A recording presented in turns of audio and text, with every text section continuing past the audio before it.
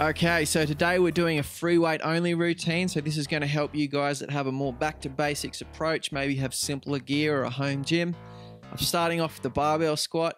The aim here is to get 12 to 20 reps with a controlled cadence. So as per Mike Mentz's recommendation, just due to the awkward loading and positioning in this exercise, going 4-4 is pretty hard. I'm probably doing the sort of 2-second up and down rate here with the cadence, and I was hoping to get 10 or 12 reps. I haven't squatted in probably years, to be honest, maybe 2 or 3 years, and I really struggled here. I only managed to get 4 reps of 80 kilos, which is honestly a little bit sad. So just goes to show that there is a fair bit of a different demand to the squat as compared with just doing a leg press. I think I have plenty of quad strength, but it's very obvious to me that my glutes and my lower back were just really underpowered in that exercise. So whether I work on that in the future, I don't know. So we're on to our second exercise here, the dumbbell press, 6 to 10 reps, 4-4 cadence, so 4 seconds to raise, 4 seconds to lower the weight. The main technique points here are to avoid locking out in the elbow. As you can see, I'm probably taking a little bit far. Might be the camera angle too, because generally I keep quite an exaggerated bend when doing an exercise like this.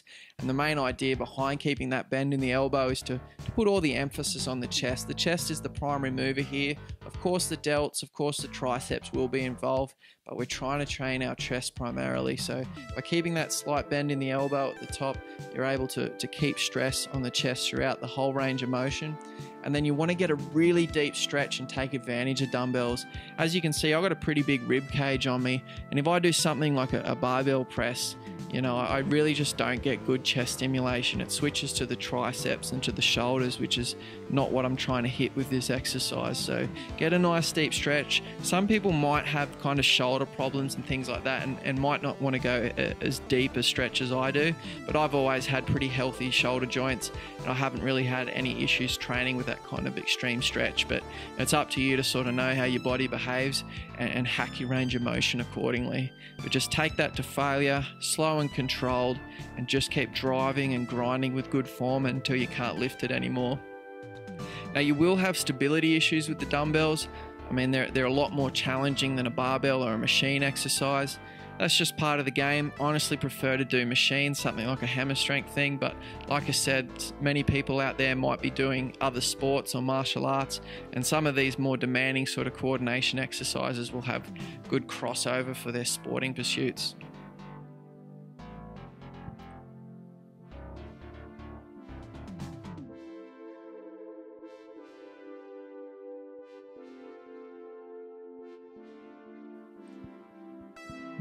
Okay, so we're on to our third exercise, the standing military press. This used to be a big staple of mine back in the early days, but since moving towards sort of HIT training over the years, I've found that it can be a little bit dangerous and a little bit difficult to truly go to failure with the exercise. So I prefer to do some kind of machine weight or the dumbbells, but I thought I'd show it here today for those with a basic kit available to them or a home gym. The main thing here is the 4-4 cadence. Don't lock the elbows at the top, so pretty similar to chest training, but except we're trying to keep the focus on the delts. And if we do lock out, that loads up the joints instead of the muscle, and it gives you a bit of a reprieve or a break. So you always want to hack your exercise, nip and tuck the range of motion so that you work and hit your target muscle as effectively as possible. So I like to do the split stance here. I find that to be a fair bit more stable, but you can just put your feet, slightly outside of shoulder width if you like, and do it in that manner. But my personal preference is this split stance, just so you can keep everything stable, because the exercise is you're more likely to tip forward or back and bend the lower back than you are to slip left and right.